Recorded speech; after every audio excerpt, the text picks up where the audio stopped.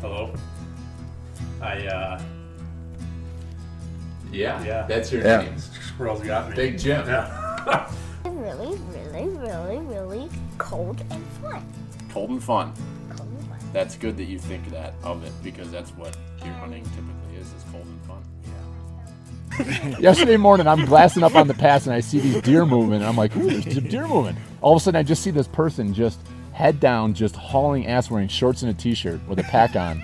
And I'm like, is that Tard? My dad always talks about floating through the woods like the autumn breeze. So Robert's when you're the 275 pounds, I don't know how you do that, but the Freightliner. It's just like a creeper. You're just kind of up in the corner watching what's going on down there. Yeah.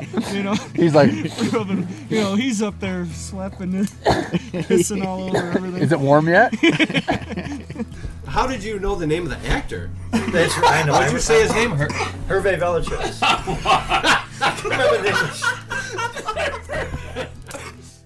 You know what pert near means. If you know what pert near means and you live in America, you're a redneck too. Welcome to the Log Talk Podcast, brought to you by Pert Near Outdoors.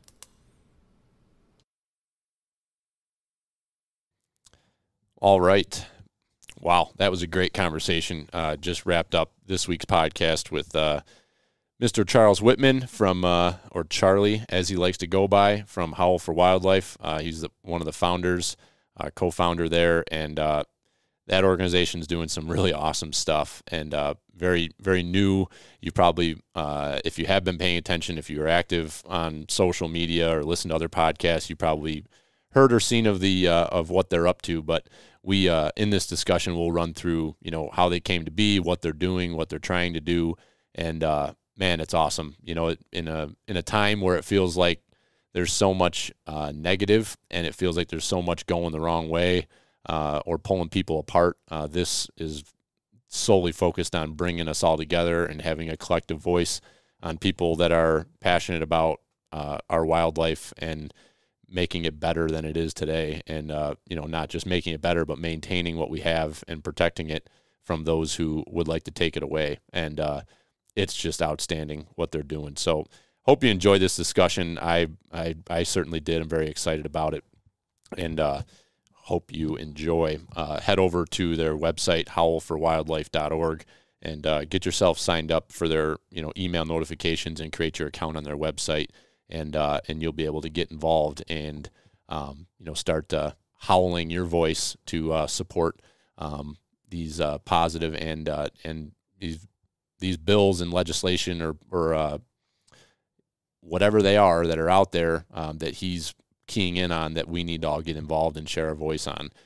He is putting those in an easy to access place so we can do it. So go check it out. You'll learn the rest here in this discussion. Let's run through the old housekeeping items quickly. Yeah, right. So last night, I want to just highlight quick. Last night I went down to Wellsville and went to the second edition of the NDA chapter, the Upper Genesee chapter.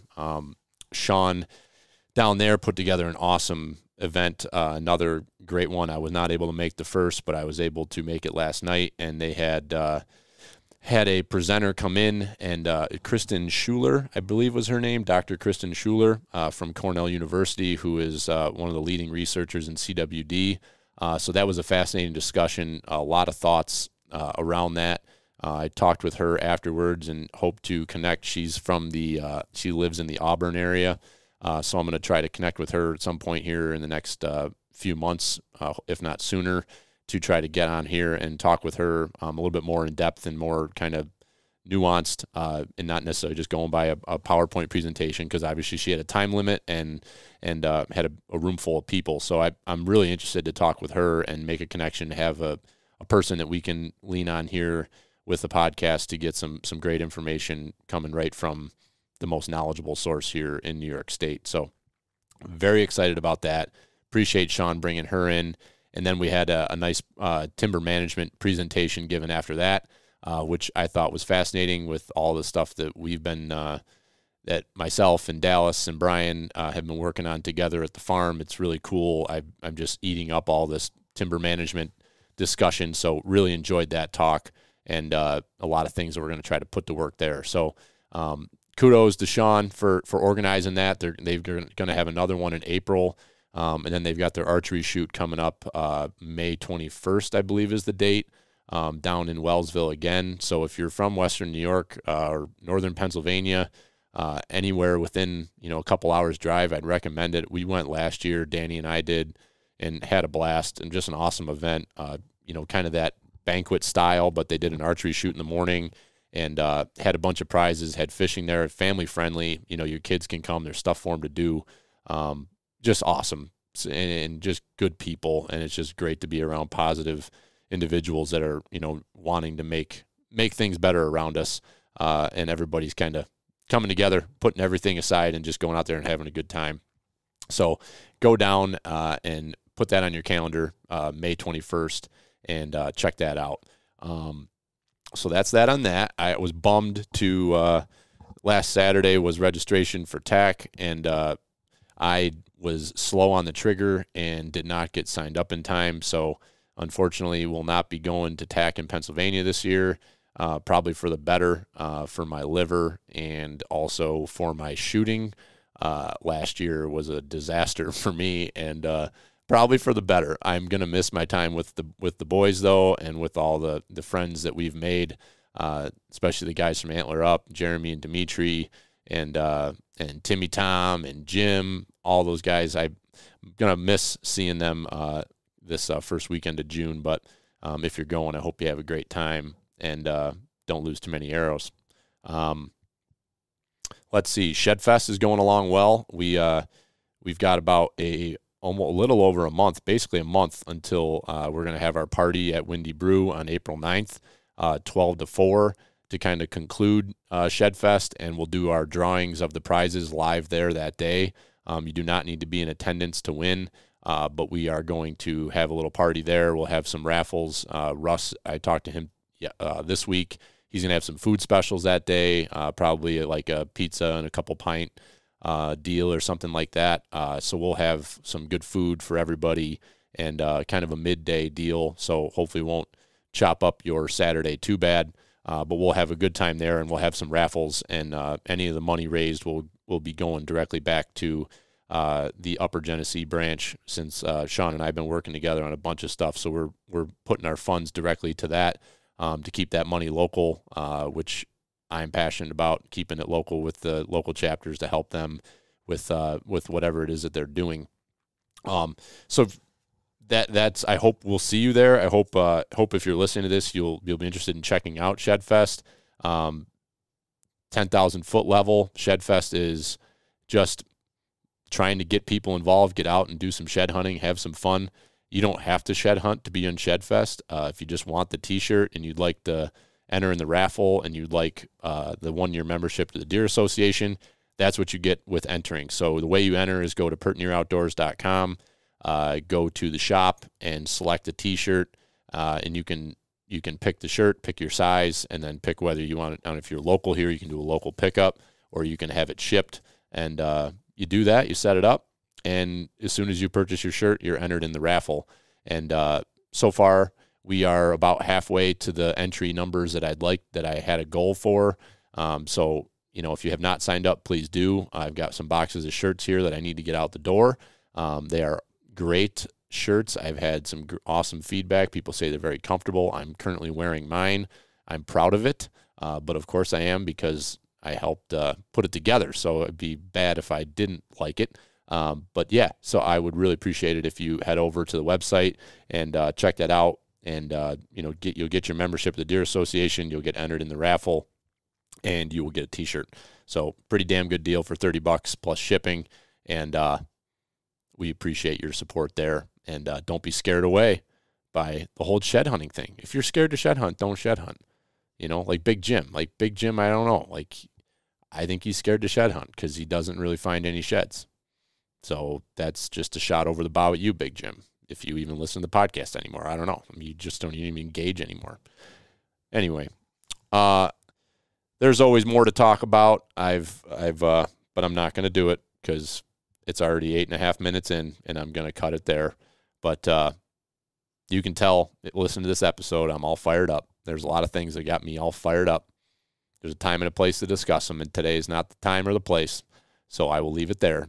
But look forward to the next podcast, the next discussion, and if you could do me a favor and share this one out, I think this is one that we all need to get out there. This is something that everybody needs to be thinking about, and let her rip, Help me get this out there. Podcast is growing. I'm pretty excited about it. I'm looking at the numbers, and we're edging up. Every month, every week, we get a little more here, a little more there. So let's keep her growing. I appreciate you all.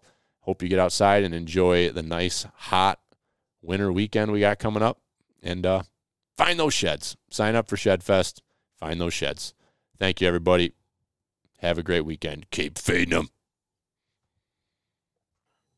Can you hear me, Charles?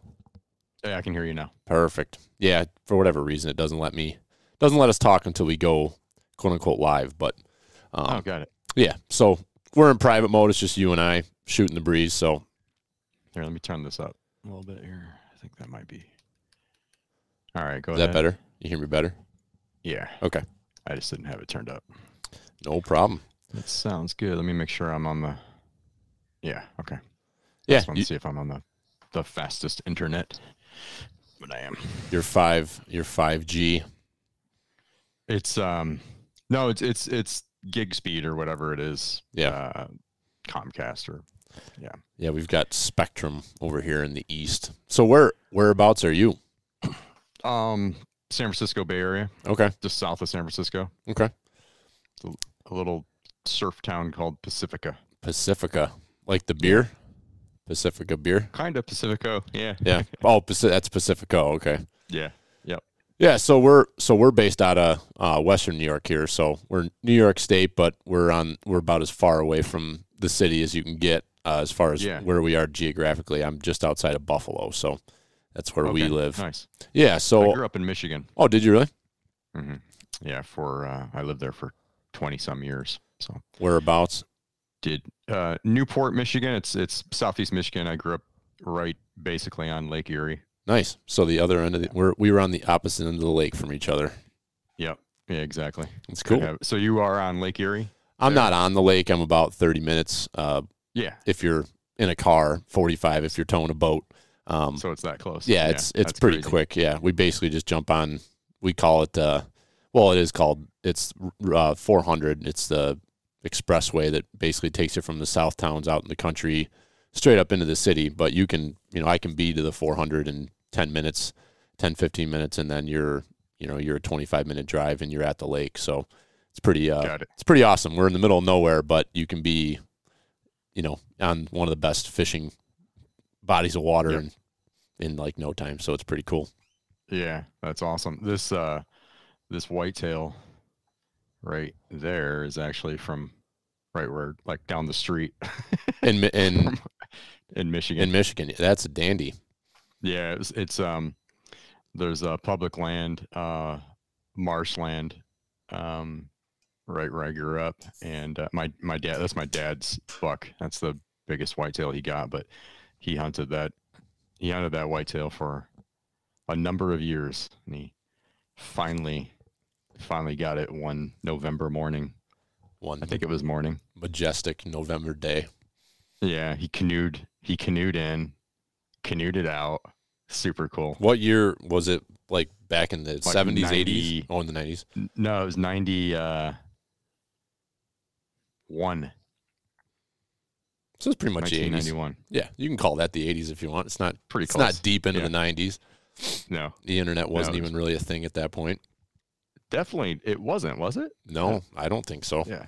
Certainly wasn't what it is today, or even close to it. I certainly was not on the internet. I didn't have a computer until of my own until I don't know, 2000 something. I think I was borrowed computers or go to libraries or however it was before. Yeah. I would have to imagine. Funny to think of now. It's not that long ago. Oh, it dovetails right into what you guys are doing. I mean, things have changed so much in how we communicate and how we interact. You know, it's evolved, and it seems like it's just exponentially changed over the last 5 to 10 years. You know, it's like, how do you do anything without a computer or a cell phone at this point? Yeah. You know, your internet goes down at work or your house or whatever. It's like, well, I might as well just go cut the grass because there's nothing I can do without my computer. It's what it's come to. Yeah. You know, it's interesting. So just introduce you real quick. So you're Charles Whitman. What is you're with Howl for Wildlife, but what's your role there? Mm-hmm. I know you guys. I'm the president and founder. Okay. All right. Yeah. So, and I've listened to a few podcasts that you've been on. First hit my radar. I don't know. I think I'd heard of Howl for Wildlife before you were on the Cafaro Cast. But then when I think you guys were on Cafaro Cast, was it maybe a month and a half right after? It was probably January. Was that January or early February? Yeah, I mean, we launched January 11th, and we were on Cafaro Cast maybe the next week, I think. And it's probably been wide open ever since, huh? Yeah. I honestly, I need to go back, and I feel kind of bad because I've done so many podcasts and I haven't shared them or anything because I'm like, I'm doing like 3-4 podcasts a day sometimes. Oh shit. And I can't, and I just say yes to them all. I don't care like how big or small they are. You know, a lot of these guys, listen, I just, there's certain things I pay attention to and there's certain things I don't. I'd heard of the hunting public. You had no idea. I had no idea. I was on their podcast and I'm like, holy cow, these guys, this is a big podcast. I didn't know. Yeah, they're one of the largest platforms in the outdoors right now. Yeah. Yeah. So I'm super appreciative of those guys for reaching out. I just, I don't know everybody and I'm busy. So yeah, I don't know what the heck's going on with everybody. So I just say, I'm like, hey man, if you want to help out, it helps us for sure.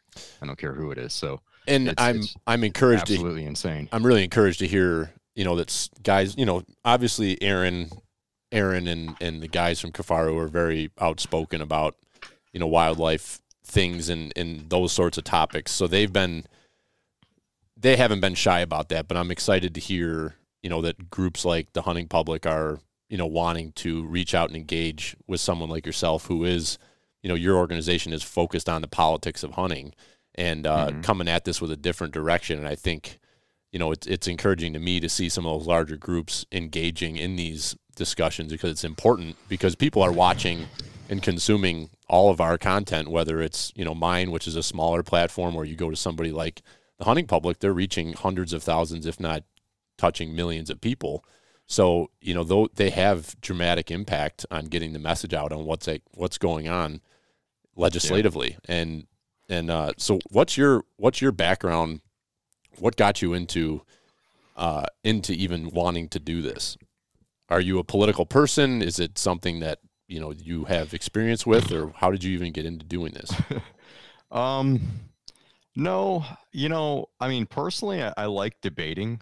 I'm a bit of an instigator. Like I've just always been that way. I appreciate a good debate. It's like nothing personal. I just like the act of debating. Mm-hmm.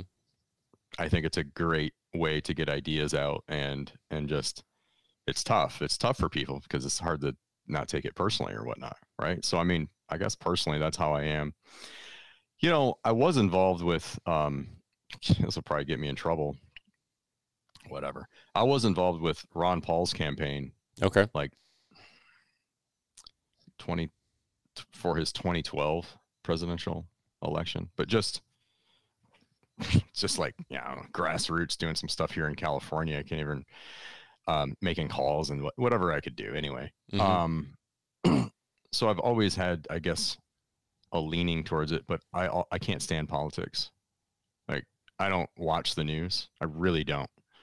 I avoid it at all costs because I think it's just depressing. Mm-hmm.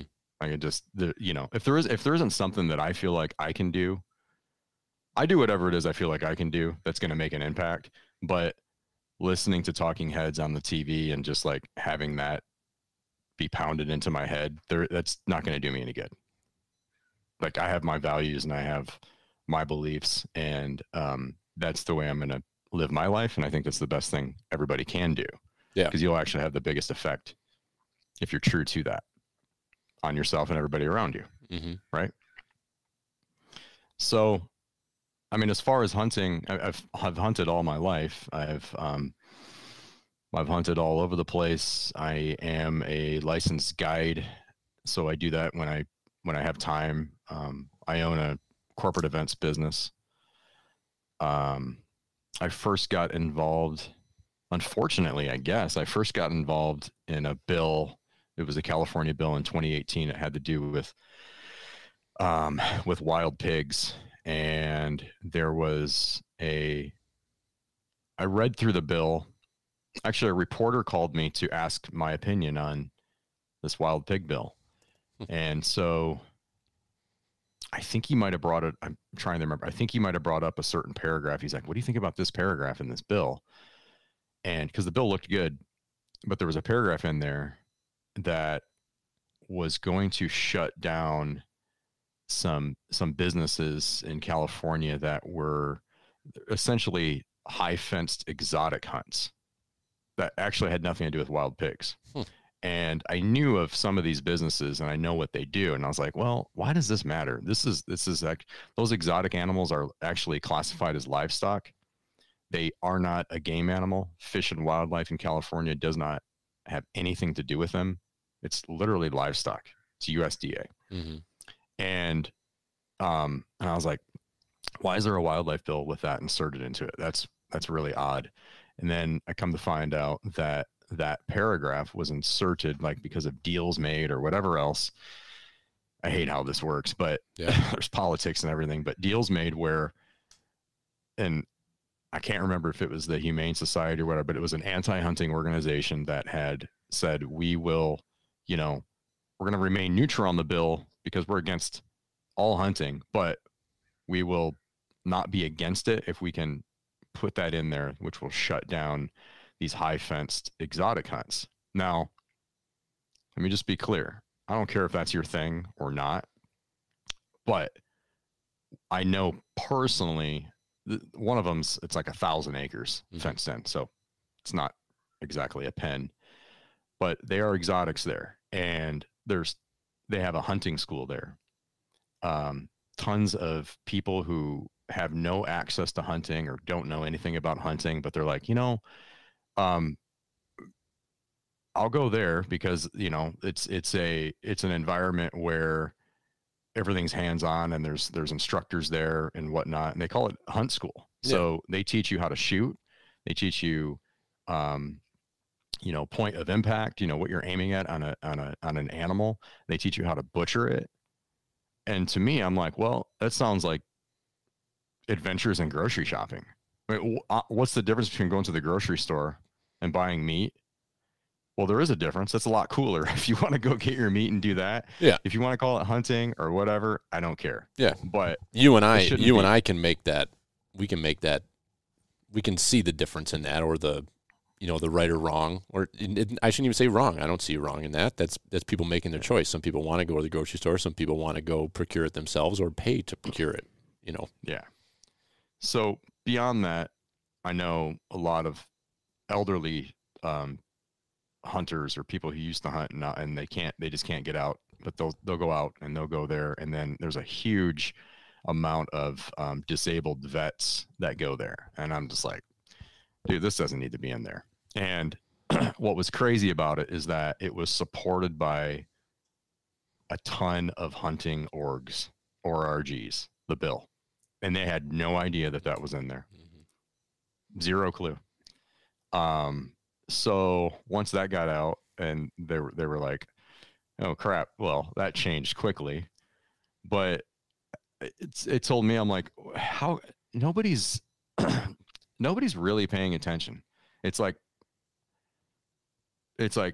some orgs or whatnot. It told me, I'm like, maybe they're just too big. Like there isn't enough focus on the details, which are really, really important. And that bill would have passed, I'm sure. So I got pretty passionate about that one just because I guess it was something I found, and then something I found, and I felt like I could make a difference, and that bill got killed. And then last year, at the beginning of 2021, there was a Senate bill introduced to the Senate in early January in California to ban all bear hunting, and it was just an outright Humane Society sponsored bill that was ludicrous. It was all about trophy hunting and killing cubs and killing sows with cubs and everything that's already illegal. Yeah. But that was their persuasion. We got to stop these hunters because they're doing this. It's like, all right, well, this is complete deceit. So I called my friend John Stallone, who is a partner with me with Howl for Wild. So if you listen to Kafaru Cast, he was on there with me. And he suggested change.org. And I'm like, really? Like where people have petitions, like that works. Yeah. I don't know, but nobody else was doing anything. So I'm like, okay. So started a change.org petition and had it going to all of the decision makers, which was kind of a big, later on, I figured out how important that was. So it wasn't contact your legislator. It was who are the sponsors of this bill and who's going to make the decisions of this bill. And I think it was a committee at the time. So I had that change.org petition going to those specific people, which also meant anybody could get involved in any state. Right. And we just started like on Instagram and Facebook talking about it, posting the petition, telling people like we had just a process, like make this petition your Instagram profile. And then it got, in 5 days, it got all the way up to Meat Eater and they were posting it. And it just became this giant thing where hunters, just individuals, got wildly involved in it. And they were making calls to the senator's office. And we had like these Zoom training meetings and stuff. Like, listen, don't call them and yell at them. Don't be like, right, why the F you, blah, blah, blah. Like conduct yourself and make good points. And that's it. That's all you got to say. And so 27,000 people emailed the decision makers in 5 days.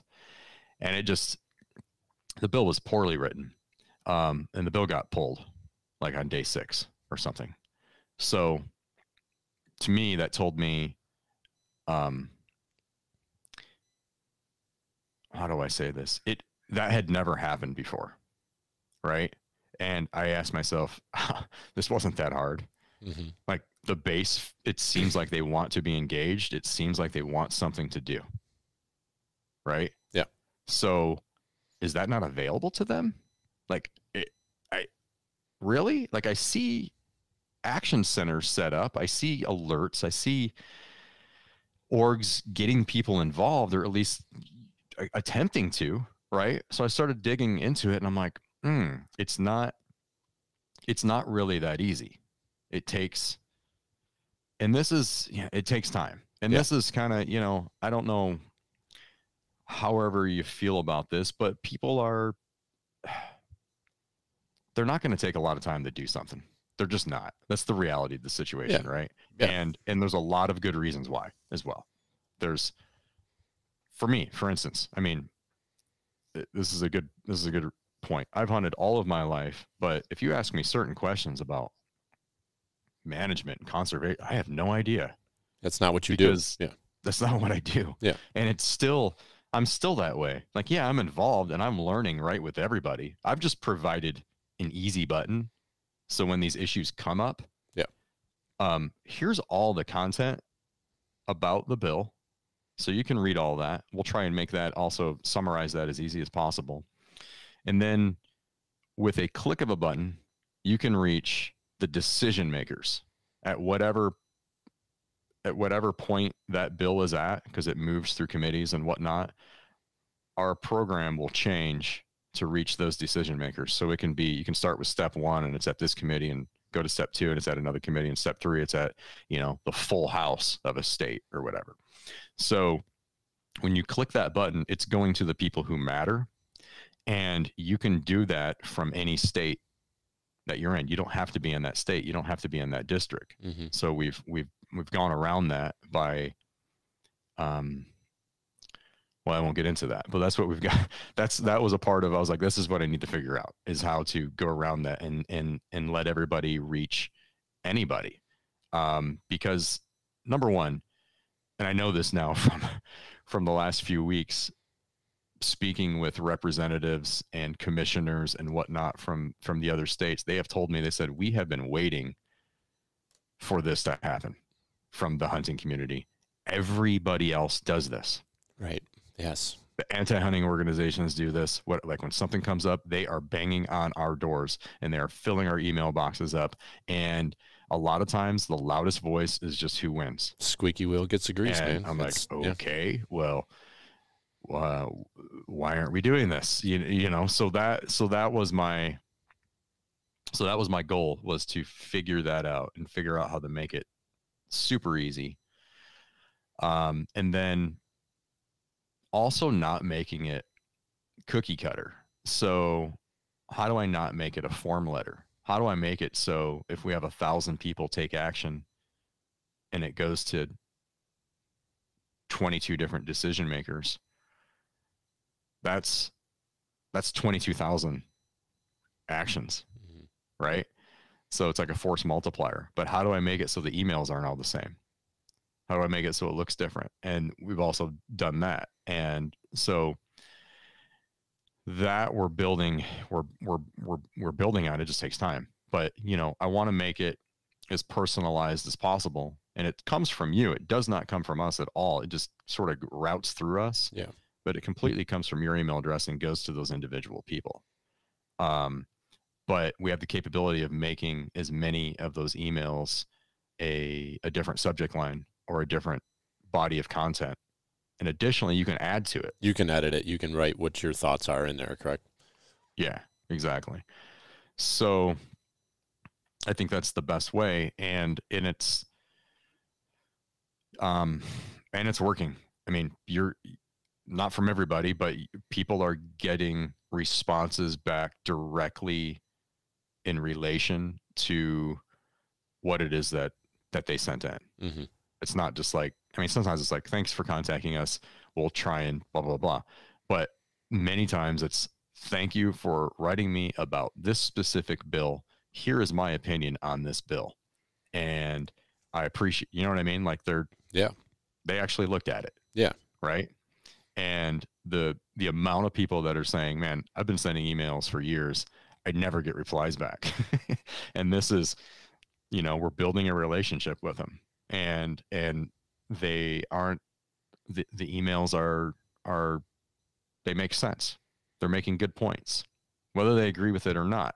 Right. But they're making a good point, and it gets them to think, you know, maybe I don't want to go this far on this bill.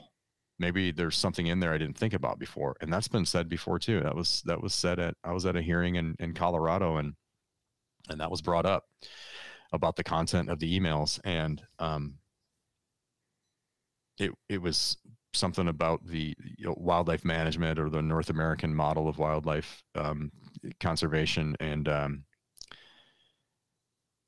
the senator was like, you know, it was really intriguing, and there was a lot in there for me to learn about, and things I wasn't aware of. Yeah. And I'm just like, yeah, I mean, at the end of the day, it's just too easy. At the end of the day, these representatives are normal people, and some of them are not. Yeah. They're not experts on everything. So, you know, they get this bill in front of them and they look at it and say, well, yeah, it seems like this is a bad idea. Maybe I should vote against this. But if they're not hearing and being educated on it, like a lot of the stuff is kind of obscure topics. Like people aren't paying attention to predator hunting. Like, oh, right. You know, Pooh Bear. Like that's what they think about bears. Most people don't have that experience.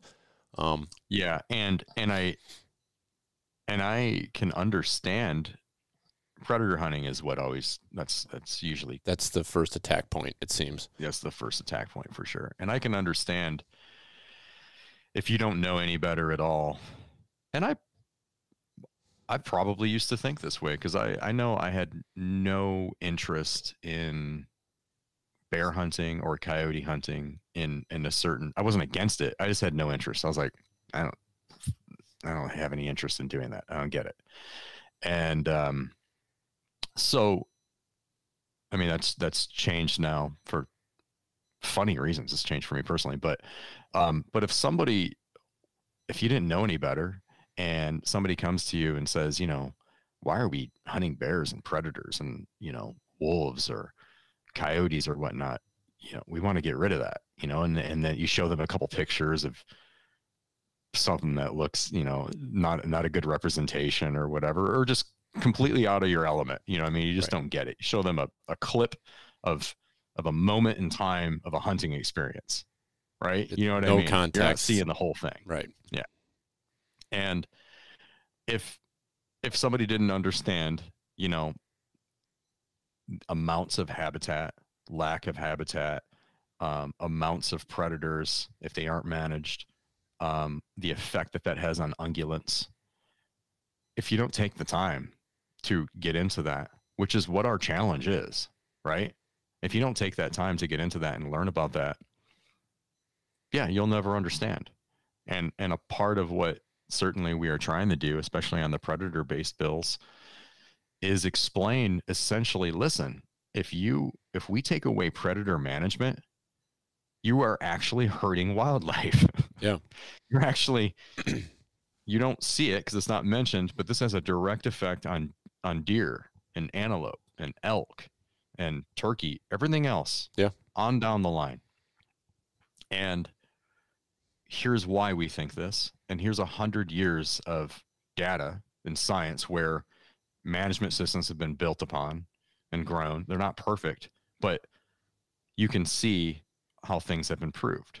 There's always room for improvement. Yeah. But so here's why we are saying this, so it's not just about, we're not just out there, quote unquote, trophy hunting. There's a reason why this is managed. Now, not every hunter out there is out there thinking, oh, I'm doing this because I'm managing. Right. I'm a manager. I'm doing it for science. I don't know anybody that's like, that's the reason why you're going out there. Yeah, that's not why you're going and buying your tag, but you are directly part of that process when you purchase your tag, because the state agency has decided this is how many tags we're giving out to manage our populations, to do these things. So you are part of that process, whether you realize it or not. And most people don't care to know that they're part of that. They just want to go get their tags and go do their thing because that's what they like to do. But for the millions of people in reality that there are that do care about that and do want to be part of the process, it's like the platform that you've created, it is what we have needed, because all of us belong. Like, I don't know about you, but one of the things that I've kind of griped about, not gripe's not the right word, but I've spoken to the organizations that I belong to, the Deer Association folks, the Turkey Federation, like speaking with different people I know from there, is that it seems like we're all focused. Those organizations, they are focused on a single species, a single issue. So they don't, and they don't want to, because if you lose focus on what you do, then you can't be the best and focus and do the best for what you are focused on. So if it's a Deer Association, they don't necessarily want to get tied up into predator management issues because that's not their core focus. I understand that's like scope creep or whatever you want to call it. You don't want to do that, but it's important because if we all have those voices in those organizations, but what it does is it spreads everybody out. So we're not like one unified voice. So like you were, starting back to the beginning of this conversation, you were saying, you inherently are not, you hate politics, but I'm sure you're just like me where you still pay attention to politics. Like I don't like politics, but it is something that I'm always watching because that is really telling you what direction things are going with the country, with what your job might look like in 6 months to a year with legislation and things like that. But it seems like this time of year, and the more that I'm paying attention to it, this is the legislative sessions kicked off at the beginning of the calendar year in January. And that's when all this stuff gets thrown out on the table, and then they start working through the process. And as just a regular citizen who's, how do you pay attention? Like, what are the bills that actually will get traction that you do need to give input on. Because if you look at it, I mean, if you're doing this, if you go, like, I'm interested in how you're deciding what to even look at and put the energy towards, because just in New York, I mean, there's 30, 40 plus bills that are related to the shooting sports or hunting or fishing that some of them they're radical ideas. And it's like, oh my God, like, does that have the possibility of something that could be changed? Because it could affect a lot of things. But many of those bills may be so far-fetched that they will never get a sponsor and they will never make it through the different houses to get to the actual governor's desk or whatever it might be. But yeah, I mean, you have to, what you've done with this is you've kind of created that, for somebody like myself, you've created that easy button for me to pay attention. What are the key issues that you're finding that I can easily interact with and keep up with it and understand how those things are progressing? That wasn't there before. Like the Deer Association, something pops up here in New York, they do that. They send it out and say, hey, here's the issues that we are in support of or against, and you can speak on that. But it's just that. It's not the whole picture. So I'm curious to hear from you, like, how are you managing that? Like, how are you keeping track of what needs to be at the top of the list? It's just the issues that, for the most part, I'd say it's twofold for me, because I'm creating most of the actions and writing most everything up still. For me, it's just what's the loudest, you know? I mean, if it's a big, you know, if it's like, you know, a banning of hunting something, that rings a big bell for me right off the bat, right? If it's a pro hunting bill that seems to make sense to me, that rings a big bell, because I also want to get on that side. Is right. It's not all negative, right? Not everything is a 4-alarm fire and you know, freak out, the sky's falling. There's, if the Humane Society can submit proper documentation to get a bill in, or we can do the same thing. So it's like, that's the other thing, is we just for whatever reason, it seems like we don't enough, you know, or maybe I just wasn't aware of it. Well, I think a lot of people in this that are hunters are kind of conservative based people that just, they don't want to see fast change. They don't want to put things out there. They kind of like it the way it is. Leave us alone. You know, like that's kind of the way that most of us are. And that's a bad, in a lot of ways, because we aren't the people that are actively out there trying to change a lot of these things and putting a lot of these bills out there to ban or do whatever. Those, they are rabid about it, and they want to see that change made. But a lot of us hunters, like, that's never going to happen. Just, you know, I got to go work in the woods and do my thing. I could care less. And it's like, but you might not be able to do that if we don't step up and start voicing our opinions, which we all have, but we just don't seem to want to take the time to do it. Well, what also, well, I'll answer the rest of your question. So the other part is, if content is provided to me, so I consider it sort of sponsored content or whatnot. So if somebody, this is ultimately what I want, is kind of the boots on the ground people in each state. Like, listen, you can use our platform. We can embed it on your website. We can, whatever it is you need to make you feel better. We can put tracking codes in. So if there's donations based on this action, we can reroute a percentage of that back to your organization. Like, I'm trying to work with everybody. But if you can provide, I have a template. I'm like, okay, you know, go to our action center. You'll see how the actions look. But basically, I need an intro, which is, what is the bill about? You know, a link to the bill, whatever, so people can just figure that out. And then, who are the decision makers? And then keep me updated on that as that progresses. And then write me as many 1 to 2 paragraph emails as you can, because the more the better. Because that means when everybody comes to the site, there's more personalized, different emails. It's less form letter. So then when we send out these emails, they get way more opens, because they're not the same subject line and the same thing, you know, whatever else, they'll eventually, I mean, they keep them all, they put them in a folder, and they're like, oh, we have, you know, 6,000 here in this folder or whatever. But if they look different, they open them, and we can see that as well. you know, on our end. We can see how many opens there are and how many get sent and all that stuff. So, you know, as long as it's, I don't want to get involved in bills that are kind of just infighting between hunters. Yeah, crossbow stuff like that's yeah, that's not. We need to unite. My goal here is unity, here. not division. 100%. We can fight over all that stuff later, right? At a different time, but that's not what our goal is here. Our goal here is first recognizing that the hunting industry is under attack, and it's multifaceted and multi-layered, and it's coordinated. You see the same things happening in tons of states with almost the exact same wording. And then when you show up to these meetings, you find out, oh, wow, it's the same people involved. Interesting. Yeah. Okay, well, then that's what we need to do. So that's the other reason why, if you see something happening in Arizona and you live in New York, you should get involved, because that's going to be in New York if it's not already there. Yeah. It's just the battle is over there, and you can choose to fight it when it's way over there, or you can choose to fight it when it's at your doorstep, but it's still your battle. Yep. And that's the way, like, we want everybody to think. That's exactly the tactics of anti-hunting organizations. Believe me. Well, it's we've had anti-hunting. people in their meetings. We've learned a lot from them. I bet, and I would be fascinated to be in one of those meetings too, because I think there's a lot of people that may think that they align with those organizations, whether it be Humane Society, or there's things about that the Humane Society posterizes that they believe in that I don't disagree with. You know, like some of the factory farming and animal abuse. Like, yeah, this shit's terrible. We shouldn't be doing that. We should try to make that better. But then it's this stuff that's just like this off the rails.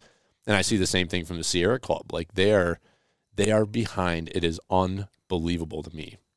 And they're one of the largest grassroots organizations, if not the largest grassroots organization in this country, nonprofit. But they are behind everything. When you really start digging into these different small organizations, like they're like, oh, here's the organization that supports them in the background. And it's like, oh, it's Sierra Club.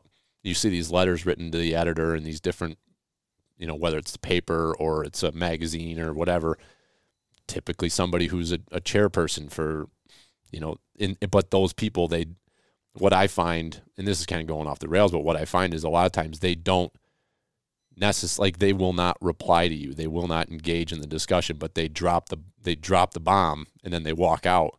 And a lot of people are just looking at that and saying, like, I don't agree with that, or I do agree with that, and then nothing gets pushed. But all they did was just seed that doubt or seed that idea, and then they've done their part and they back away from it.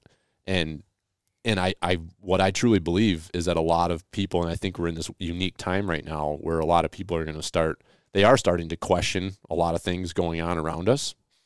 I mean, just look at the world we've lived in the last 2 years, and I think a lot of people are starting to say, well, does this organization really align with my values are, what I think, and like people that have what they think are varying opinions from me or you may not. We're all wanting the same thing, but we're just coming at it from two different directions. And I think bringing people together, coming this back around to Howl and what you're trying to do with hunters, like we don't have to be coming from different angles. We all have the greater good in mind, and we need to work together on this stuff. And I mean, I don't know what your thoughts are on that, but that I get this feeling, and I don't think that it's totally off base that we are going through this like reckoning right now, where a lot of people are trying to figure out, what the hell have I been told and taught and explained about things that am I really understanding what is going on or what the factors are driving things? Because it doesn't seem like, a lot of stuff just seems kind of upside down. You could go down any hole and you could see some similarities in that stuff, you know? Well, for one thing, I think we can get, and I think we must get, if we want to, first of all, I want to run myself out of business. Okay. Yeah. Because that means I have nothing else to fight. That's the goal. Yeah. To get there, we need the non-hunting public to also be on our side, not for them to be hunters, They can be, you know, whatever. Yeah. But for them to understand why hunting as a role is important for them to appreciate wildlife, for them to continue seeing healthy numbers and healthy habitat, right? That's what we need to do. We have the messaging for this. We have data and science for this.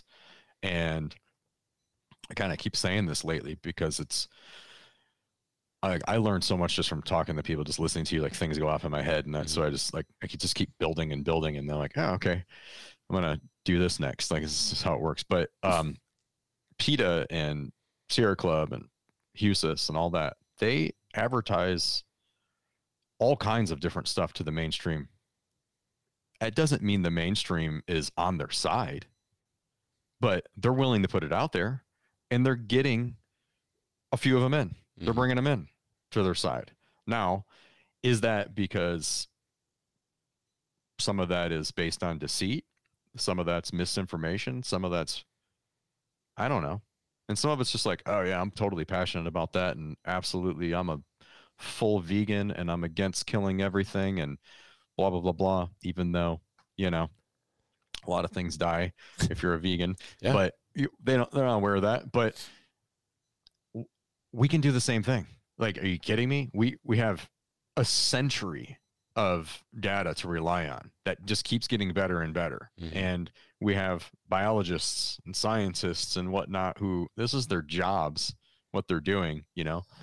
So we can't throw that out there. We can't throw that hook out there and get some people in on our side, not for them to be hunters, but to be in support of wildlife. Yeah. That's it. It's not in support of hunting per se. It's what actually protects wildlife. I'm not afraid to say, like, it seems weird. Like, oh, what do you mean you're protecting wildlife? Yeah. Protecting wildlife. That's what I think we're doing.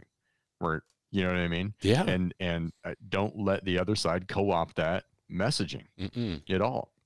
It's the whole, a part of the irony and the comedy and the just the kind of the conflict, I guess, with the name Howl for Wildlife. It's totally on purpose to not blaringly state anything really, and to get hunters actually riled up about it.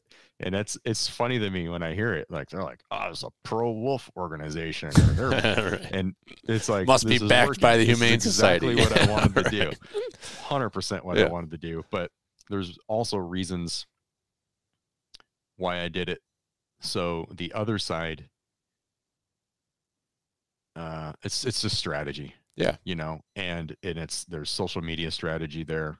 There's a lot of reasons why that goes on. But Howl for Wildlife is just, you know, there's obvious points to it. It's your voice. It's howling. It's a pack. So the idea of us, you know, being unified, all hunters and fishermen and sportsmen, like whatever kind of hunting you like, we have to have the same voice on fighting back here. Okay. That's the howl. And if we're a pack, we're stronger, right? You know, a wolf pack is the apex predator when they're a pack, you know. That's all that is. Yeah. Yeah. And the messaging is just, it's so funny. And I don't know, it's really, I don't even know how to, it's just comedy to me. It's kind of funny how that's worked. And it's funny how the wolf has become the icon, you know, almost more than the grizzly bear has become the focal point of the anti-hunting with the wolf. And it's like, you ask me, wolves are incredible. Like I'm intrigued by wolves. Like everybody dreams of, you know, I'm in New York. I don't believe we have wolves. They say we have coy wolves, which is like a mix between a Canadian wolf and a coyote, whatever. But like we have coyotes on our landscape, and there is nothing cooler than being in the woods and hearing a coyote or having a coyote come by. Like that's as wild as it gets. Like having a coyote or a bear come by, like you are with a predator, and that's a cool experience. I don't want to see wolves wiped off the face of the earth. You don't want to see it. There might be some ranchers that have ideas because of it's hurting their pocketbooks, But Yeah. but a lot of these problems, they end up being problems because they aren't allowing us to be part of that management of that population. And if you let them run wild and you let them, they will, as long as there's food to eat, they will kill, and their herds will grow, or their packs will grow. And that's the thing. But if we don't allow ourselves to be part of that process, then people will go rogue, and you will have, I've read books, I've heard stories, ranchers, doing what they have to do with mountain lions, and that's awful. Yeah. But they're trying to make a living too. And this is a point that I've made in discussions, and it seems like the wintertime is the time that I get riled up about this stuff and that we have these discussions. But I don't know if it's because I'm trapped inside or what the deal is, but I think it's just the time of year. This is when a lot of these discussions happen. Is, we as people have changed the environment, whether we want to accept the reality of that or not. And we have to understand that we can't just throw our hands in the air and say, well, we want to leave it as, forever wild, and we're not going to do anything because we want it to be the way it was. Well, it's like, it can't. Like, look at parts. I don't know California very well, but I know Colorado very well from the time I've spent out there. That state is changing like rapidly. I mean, you go in the mountains, it is not. I mean, I've seen just the Vale and the Silverthorne, those valleys. I mean, it's unbelievable the amount of people in those areas now. We have changed the landscape. We have made an impact, and we have to understand that. And if you go and release wolves and knowingly that you're not going to be able to do anything to manage that population, and like in that vote, that whole thing it kind of comes around to this. It's like you make it a popular vote, and that it's a popular thing where you're going to vote that you don't want wolves back where they originally were. Well, like, yeah, that'd be great, but are we going to be able to manage them, or are we going to? I think the wolves that they brought in were Canadian wolves, anyways. They weren't even wolves that were in Colorado, right? Am I right on that? Yeah, I don't know. I'm not like. I don't want to be an expert. People keep asking me about that. I'm like, man, I'm definitely not a wolf expert here, and in California, they, I guess some have wandered in. And that will naturally happen, right? As the packs grow, they will split off, and that happens. We've seen that happen here in New York with bears. I mean, you go back to my early childhood, there was no bears in Western New York. Now we have open seasons. There's thousands of bears shot every year in New York. Like, it's a booming population. But because they grew, they spread, they had a good population. They had Adirondacks and then the Catskills, and they wander. You get those young male bears, and they wander off, and then families start, and, things grow. But we're part of that process. And I guess that's the point I was making there, is like, we have changed the environment, and we cannot think that we can't be active participants in maintaining that or trying to make it better, because us being a part of the process, I think, is like, that's the big conversation. That's like the philosophical conversation. That's the reality of the situation, is that many people, there seems to be like this disconnect. We'll talk about predators and animals and nature, and then we act like humans just arrived one day from a different planet, and we're invading, and whatever. I don't, that's the way it's like put to me. I'm like, well, hold on a second. Like, aren't we a part of nature? Like, there's certainly a ton of people that think we were monkeys, or we were whatever. You know what I mean? So like, how are we not a part of this then? Right. Whatever your belief is, how are we not a part of this? Are we not a predator? Like, of course we are. Right. I mean, we wouldn't be here. We're at the top of the food chain. Yeah. Yeah. But what sets us apart, so we're not just out there running rampant and killing everything, and that's what a lot of animals will do. A lot of predator animals will certainly do that. But they're not thinking management. They're just thinking, I got to fill my stomach. But if there's a bunch of them out there thinking that I got to fill my stomach, and there's too many of them out there, I got to fill my stomach, that might be a problem. They're just out there like on a completely, you can call it selfish or whatever, but I mean, it makes sense. They're like, well, I'm just trying to survive. Yeah. Right. we are out there. Yes, we kill animals, generally way quicker than any of the other predators that are out there. And then we have a quota. It's like, hey, yeah, you didn't get your meat. Sorry. Well, you can go to the grocery store now. Like, just, you know what I mean? Yeah, but yeah. We have those options. We're entirely different, but in so many ways we're the same. But we're very much a part of that whole process. Yeah. We are the managers. Yeah. Of the species. Mm-hmm. And a lot of people that can sit back and say, look at this, look at this, look at this. Let's make these changes. Let's make these changes. You know, we're not going to starve. We can figure it. We can grow food. We can, you know what I mean? There's so many other tools that go along with our intellect. That's really the disconnect. Yeah. And it's like, hold on a second. What are we talking about here? Are we saying we're not a part of this earth and everything that's on this earth? What are we then? Yeah. What's our place? What's our responsibility? And Yeah. what I was going to say there is, like, everything you were just saying, you could also spin that right back around, because we did the same things to, you know, we being our ancestors and people that settled in this country. You know, we changed the makeup of, you know, whether it be bison, buffalo, whatever you want to say, all the elk. I mean, there was elk all over the entire country. I mean, almost the entire country had an elk population. And we went in there, and because there was a value on the hide, on the meat, there was a value to it, they hunted it almost to extinction, if not to extinction. And that's awful. And we've learned from that, you know, and that's why there is the North American model of conservation. And that's great. And I think there's been a great education on that. You know, like platforms like the Meat Eater have talked about it, and people are becoming aware and understanding. I wouldn't know about it. It wasn't something that my father taught me. My he's a lifelong hunter. He grew up in the woods, you know, since he was born in the 60s. But that was never like something that they passed down ingrained. In our generation, we are being educated about this. And then all of a sudden, here we are, we're getting attacked with these anti-hunting and these missions to stop what we do. It's like, whoa, we're all now being educated and made aware of, like, where we were, how we got there, and then what we've done to improve it. And then now we're like the bad guys. It's like, whoa, hold on a second. Like, we're not the bad guys here. Like, we are on the same team. We're trying to achieve the same thing, a healthy environment. And the whole environment, not just, you know, we're talking the whole damn thing, not just the animals, but everything that goes with it. Last night I go to a National Deer Association seminar, and it was 60 plus people showed up to watch a presentation from a top CWD researcher from Cornell University. And that was the first presentation. And the second one was a timber management presentation.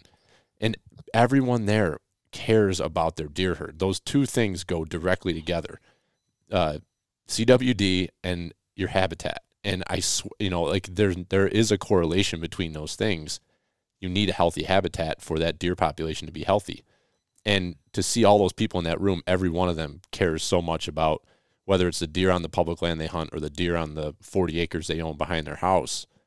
They care. That's why they're there. They don't go and spend their hard-earned money and their time at those events.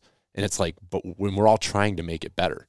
So, you know, coming back to Howl for Wildlife, it's that we have this platform now that is young. It's like officially a couple months old, but it's a platform where we can all start to come together and understand the power of our voice and the power of what it is that we do as outdoor enthusiasts. And whether you hunt or not, whether you fish or not, this is something, if you're listening to this podcast, like, well, I hunt one day a year, but I can, you know, join the website and get alerted when there's something that I can act upon, and I can go and click on it, act upon it if I want.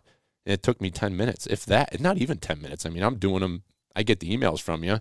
I jump on there. It takes me a minute. I would probably say it most times takes me a minute, and I don't have to go research who to contact. And there's no extra thought involved. You've done the legwork, and you're making it easy for the individual to get engaged and get involved. And I keep learning how easy it really is. It surprises me, and it tells me, you know, what was missing. The void that we are filling keeps surprising me. I think is what I would say. I'm going to look it up right now because I know it changes every day here, but let me go back. And by the way, we're not even 2 months old yet. No. So what was it? Middle of January, you got up and running, right? Yeah. The website and that? Yeah. So this is how easy it has been once this refreshes here.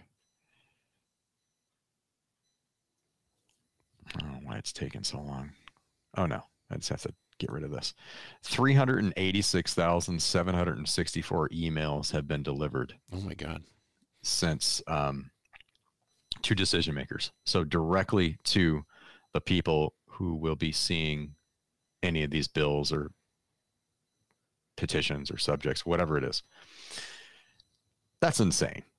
Okay. And I want to be really clear because it's like there's a fine line. I'm not trying to come down on any of the other orgs. We're offering something completely different, and I'm trying to work with them. Yes. One of the largest orgs, certainly in the United States, in the month of January, I think their newsletter said that they sent out 25,000 emails through their action center. Okay. So we're in a completely different ball game here. The setup is completely different. Whatever it is I just said, 386,000, right. And we're a brand new company, and most people think we're a anti-hunting, pro-wolf organization still. Right. So yeah, when you break down that barrier, watch out. Yeah. It's just a handful of people that have done this, honestly, percentage wise of all the sportsmen that are out there. Yeah. We haven't reached anything. We're in the 0.0 whatever percentile. You know what I mean? Yeah. If I just get into single digit percentiles that'll completely blow the doors down on everything.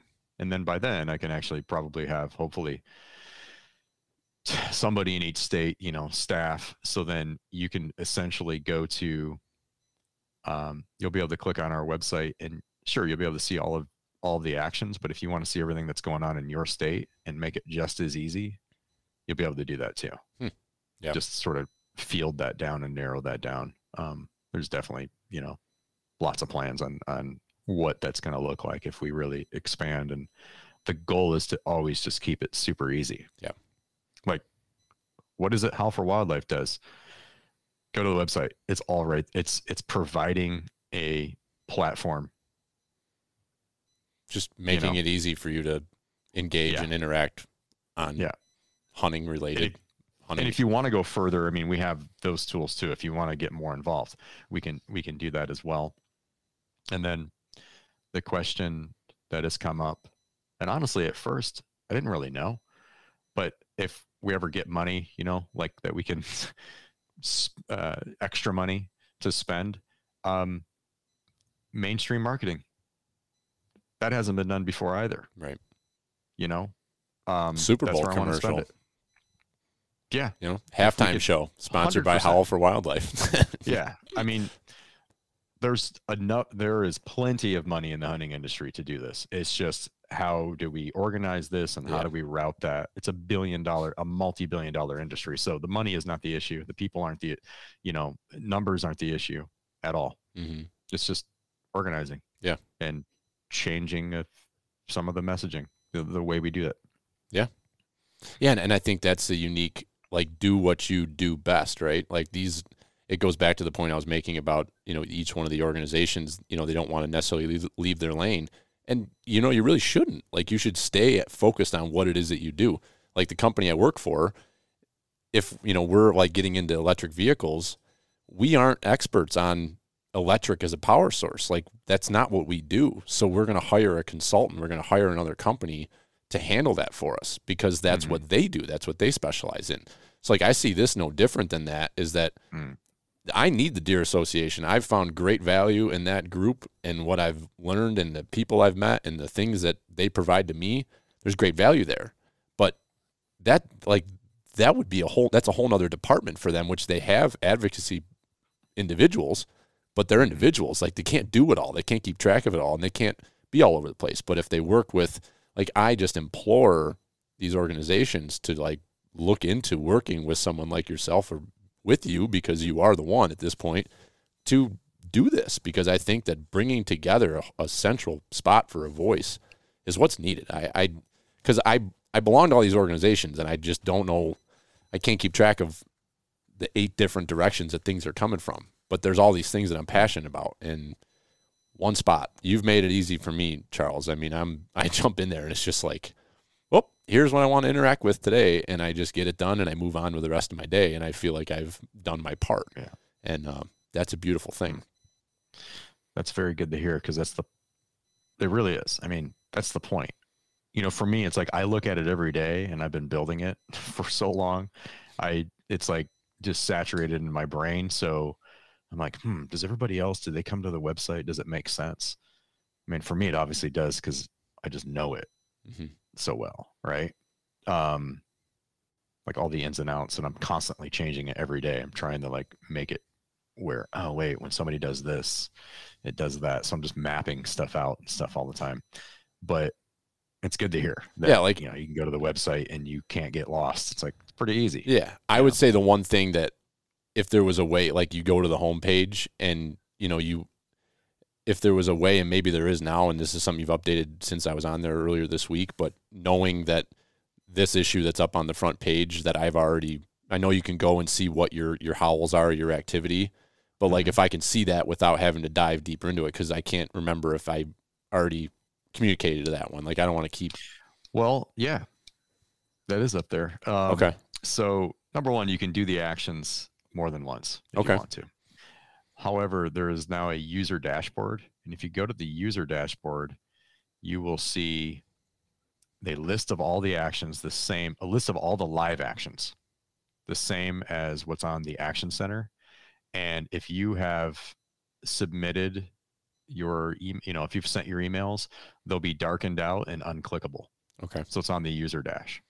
Okay. However, it's not I'm deciding, I don't know if I'm going to go this route. You don't have to log in to go to the website. So that's why we have an Action Center where it's just open, because then anybody can go there without logging in, without ever, signing up essentially, and they can take action. Right. But if you go to your user dashboard, you'll see what actions you haven't taken a part in, if there are any. Yeah. You just won't be able to click on it. Okay. Yeah. So you're just, you're always working in this thing.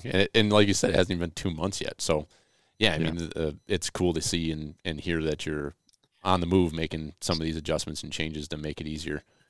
Yeah. So once there's an app, I think it'll just be personalized to you, and you can go to like that version, or you can go to like, the full version if you want to see everything. Cause again, you can resubmit emails, cause there'll be a different email, or you can write a different email or whatever, if you want. I mean, I don't know, whatever, but definitely no, after like the first week or so or something, some people were emailing me like, this is getting confusing. I don't know if I've done it yet. I'm like, I mean, all right, come on. Just give me a break. I'm one guy over here trying to figure all this out. Yeah. Yeah. So I'm like, all right, I think I can do it with tags, and I can create a user dashboard. And it's as long as you use the same, as long as you're logged in, I can tell what you've done. Yeah. Cause you're getting points for it on one end. So we'll just tag it and make it do something else if you've already done it. So that's what the user dashboard is. Yeah. Cool. Well, I think we've done a pretty good job of kind of talking about, why you're doing this and how it works. And if you want to just give a quick rundown on the website and how people can get signed up, is there a cost? Is there not a cost? How that all works, and what some of the benefits are as well, that you guys continue to add benefits on. So run that through. Yeah. So the website is howlforwildlife.org. If you sign up, you click on join the pack, and it's basically creating a username and password. So just your email address and password. The reason why you would want to do that is, I guess, a couple reasons. You'll get emails with new action alerts, with anything that's important like that. And those emails are hopefully pretty simple. It's like, here's a new action, click the first thing you see, and it's going to take you to the page. So, I'm not trying to write a bunch of stuff. Yeah. You have to read through or anything.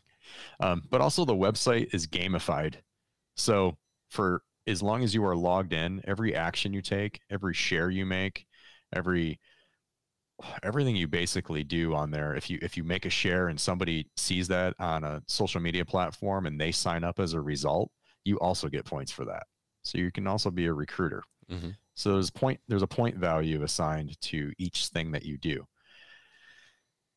You don't have to think about that any further than gaining those points. When you reach a threshold of say 100 points, you get automatically entered into a contest to win such things as a Stone Glacier backpack or a Tacticam 5.0 or whatever. And you'll just get an email one day that says, "Hey, good job. You just won this." Nice. Here's the person to talk to at this company. They're going to send it to your house. That's outstanding. Right? Yeah.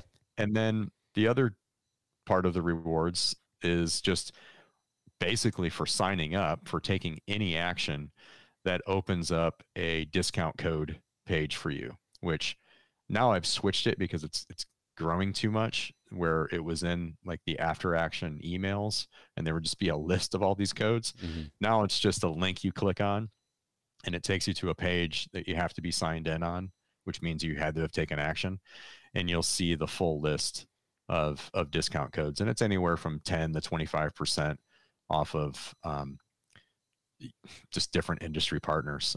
Black Rifle Coffee Company, Eastman's Hunt Journals, Eastman's, what's their tag thing? God, they're going to kill me. But the app that they have. Yeah, I forget what it's called too. Yeah. But I've heard of it. A bunch of different partners on there. And it's basically just, it's either a code or it's a clickable link where the code auto populates in your shopping cart. So if you buy something off that website, and it's for doing nothing, and there's no cost at all. We will have a cost. We will have a membership level, which is going to get you some really amazing stuff.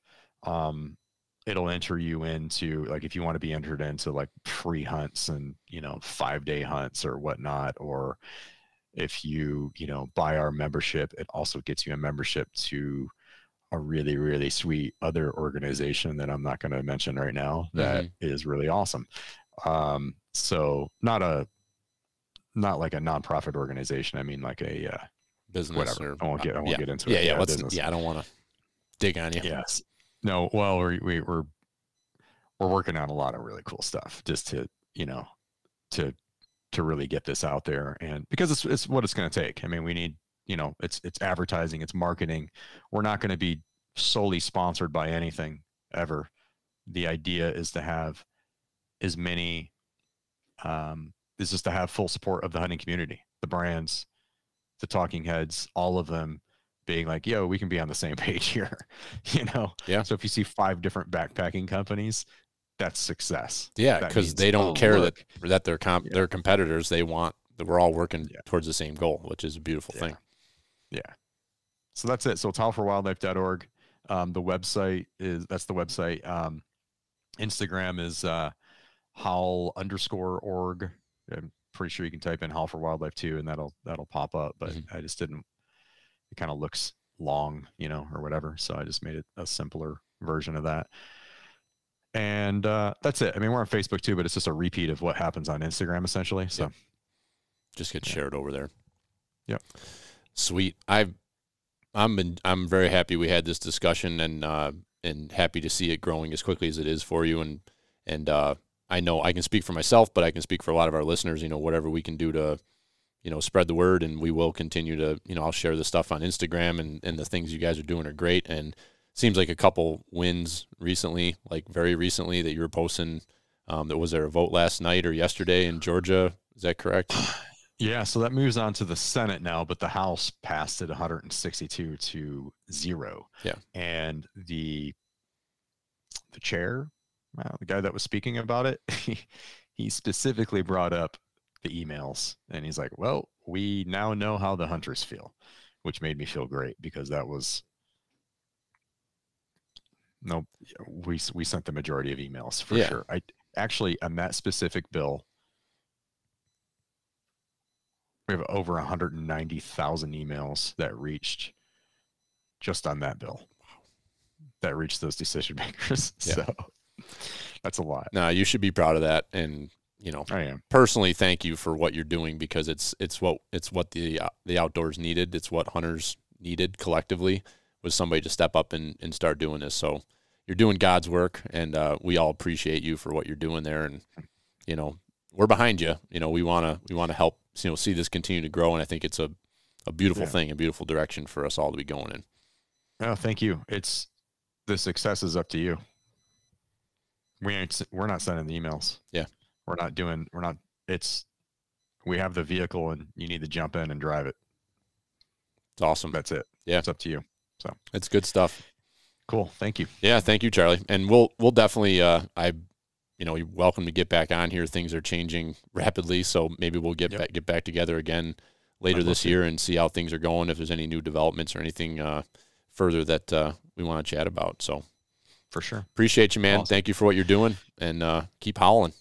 Thank you. Talk to you later. Call me anytime. Yeah, I will do that for sure. All right. See you, man. Thanks. Bye-bye. See ya.